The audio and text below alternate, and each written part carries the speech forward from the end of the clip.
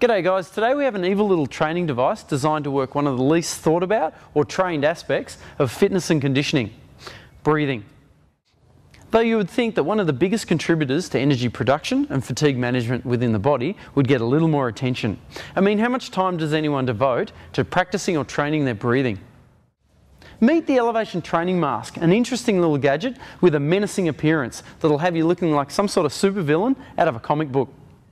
Designed to fit squarely over the mouth and nose, the Elevation Training Mask has 3 adjustable valves with 6 different valve caps for 6 levels of resistance.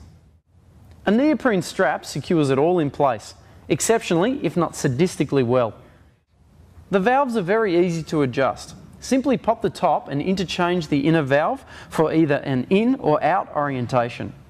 Then throw on whichever restricted cap you wish. Naturally, the more holes the cap has, the more air will flow. Very simple and very effective.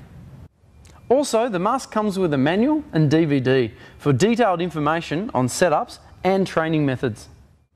The idea is simple. Restricting airflow to the body forces you to engage your diaphragm and intercostal muscles responsible for inhalation and exhalation to a much greater extent.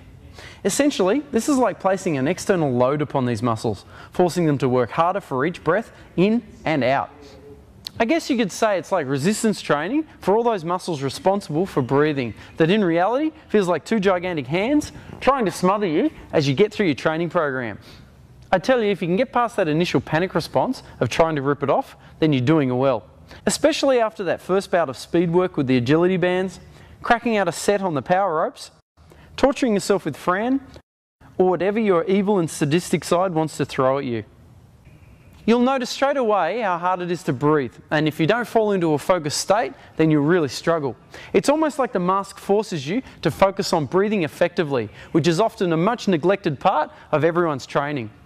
And in many cases, just getting your breathing right will make you a far more efficient athlete before any kind of training adaptations kick in. All in all, the Elevation Training Mask is a really tough way to increase your lung capacity, strengthen your diaphragm, and challenge that cardio response.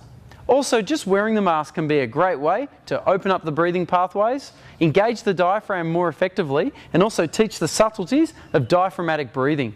For more information about the Elevation Training Mask, don't forget to check out ironedge.com.